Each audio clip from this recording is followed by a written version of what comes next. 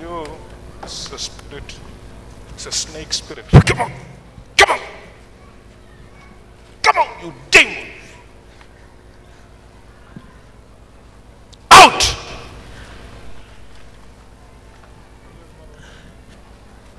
This lady.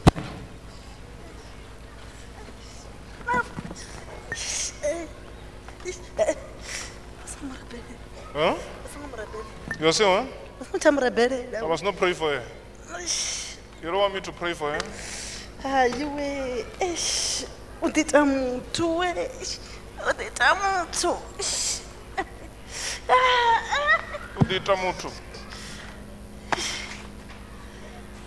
And who are you?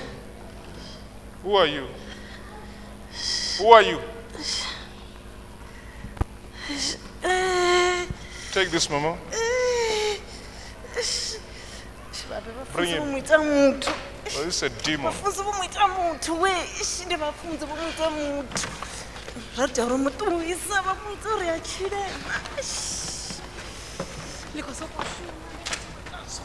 So you're one man.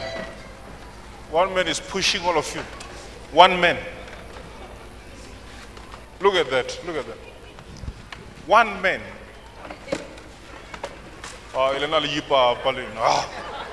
One man.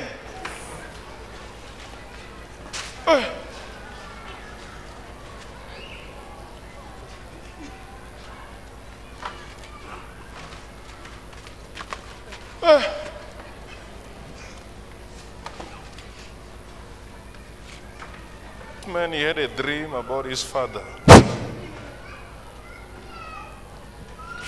He had a dream about his father that brought an attack.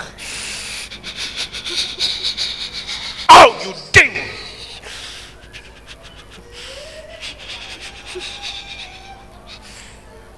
Come on! Take him there for prayer. The car, the red car, is going away. Amen. You hear me? Amen. This car, when you see it, it doesn't go well with you. You hear me? Yes. Let's allow God to bless you. Amen. Because it's more like it's still connected with the spiritual things. The red car. Red, maroon, something like that. I don't know what is that. But whatever. It's still connected with the past life. In Jesus' name.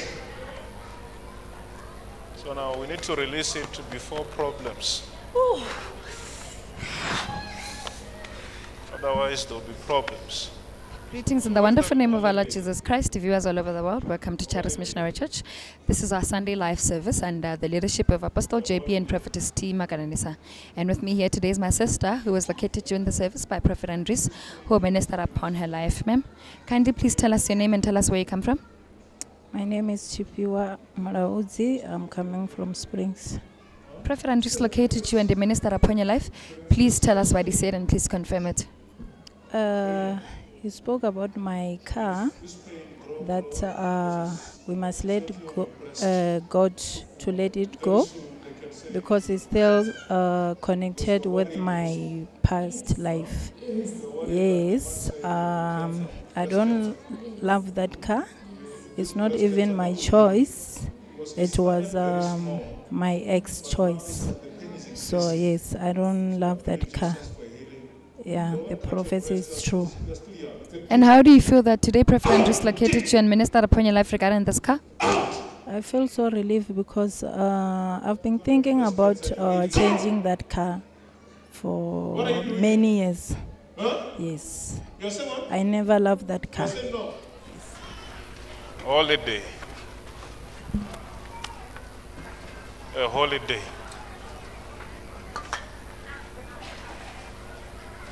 This pain here must leave you, sister. You hear me? You're experiencing a pain there. Huh? True. Yes. You're experiencing a serious pain. Bring it. And if this pain grow, because it's exactly on your breast, very soon they can say you have got cancer. Because you are worried also. Yes. Huh? Yes. You're worried that they might say you have got cancer, breast cancer. Yes. Yes. This breast cancer, God will heal you. Because it started very small, Yes. but now it's like the pain is increasing. Yes. So I believe Jesus for healing. Amen. They won't cut your breast, you're still young. It's a demon. Out, you demon! Out! You can't have breast cancer at your age. Come on! What are you doing here? Huh? No. You are saying what? No. You are saying no? What are you doing? No. Huh? No. Why are you saying no? Huh? Please leave her. You are saying what? Please leave her. I must leave here. Yeah. Okay, I'm leaving here. I'm leaving here. They are coming. You can take it there for prayer. With me here today is my sister, who was located during the service by Prophet Semono, who ministered upon her life. Ma'am, please tell us your name and tell us where you come from. My name is Angel Rukoto. I'm from Limpopo. Prophet Andres today located you and ministered upon your life. Please tell us what he said and please confirm it. Okay, I had pain on my left breast. I've been having it for more than 5 years, and I was starting to wonder what was it. And I was also suspecting that it can be breast cancer, because when I try to palpate, I feel the lump inside. And then Prophet Andres has also confirmed that I'm suspecting that it's breast cancer. And did you go to the doctor where you diagnosed? Not Or yet. it's It's just that I was assuming it's breast cancer. And how do you feel that today Prophet Andres located you and ministered upon your life regarding this issue that you've been experiencing for the past 5 years and even declared that God is healing you? I feel so relieved, because even now when I try to palpate and feel the pain is gone. Thank you.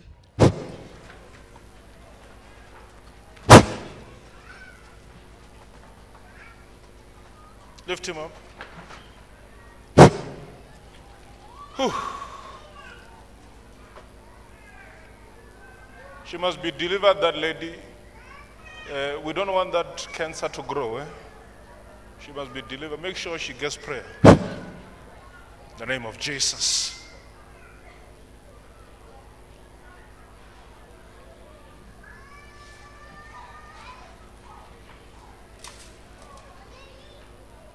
Oh, Jesus. Hey, come here. Come here. Why you're sitting here getting a smoke? Sitting here, I'm seeing a smoke coming from behind me. You must not smoke, eh? Amen. You hear me? Yes. Huh? Yes. Okay.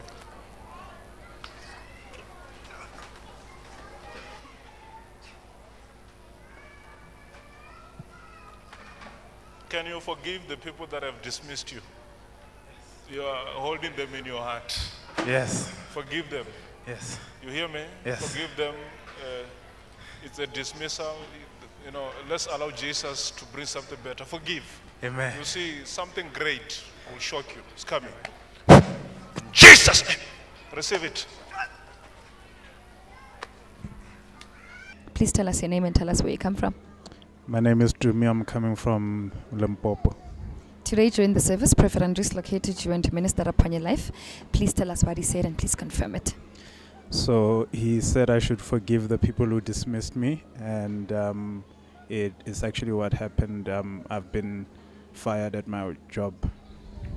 Yeah. So basically what happened was they created a case that was non-existent. People falsely testified about me, and until they built a case where they finally dismissed me. And how did that affect you?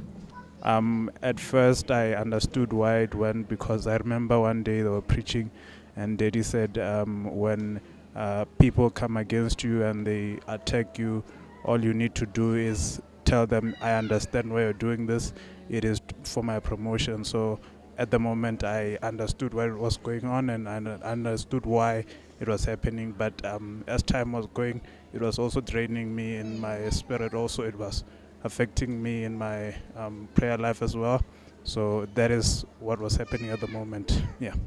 And how do you feel that today Prophet Andres located you and ministered upon your life regarding this issue? I feel so good. I feel revived, and I feel like I can conquer the world. I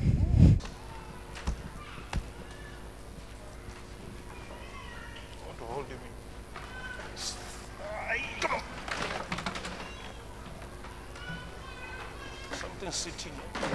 Out! Out! You demon! Bring him.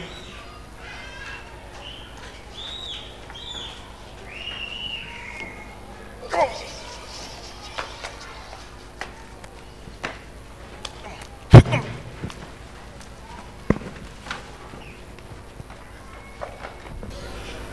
You know him?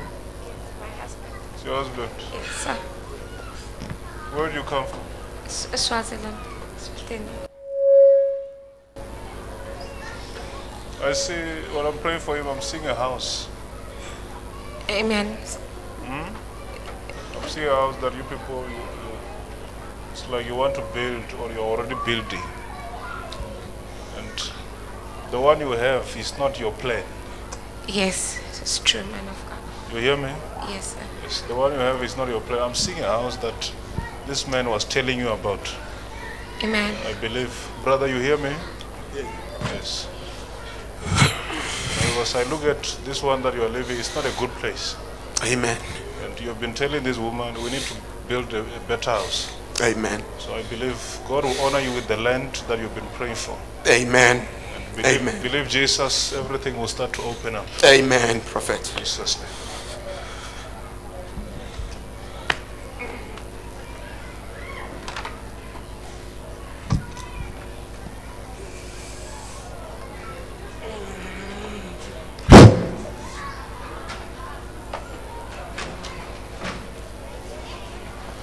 You're free. God bless you.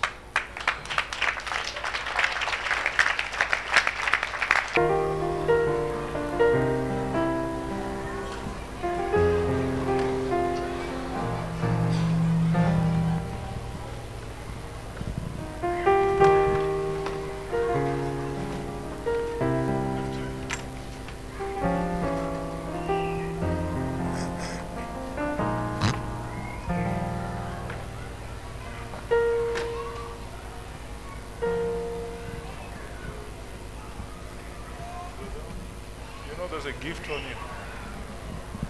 Did you know that?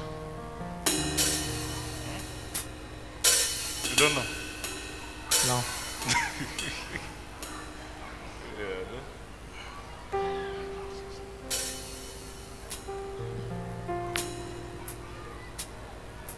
The only thing that you must do is to live right. You hear me? Yes. Yes. You know, remember the type of dreams you have been having. You need to live right. You live some of these things that are surrounding you. Because the addictions are taking you back. Yes. You hear me? Yes. Remember, you've always said, I also want a production company. So now, please, let's leave addictions. And you see, God will do it for you. Amen. The issue of music and acting, those are one of the things that sometimes are in your heart. So if you leave these other things, God will honor you. You hear me? Amen.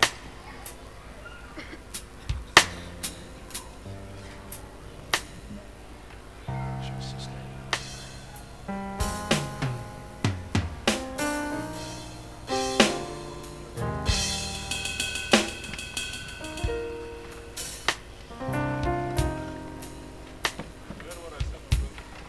You heard that? Please leave these things. You see, your way will open up. You know him?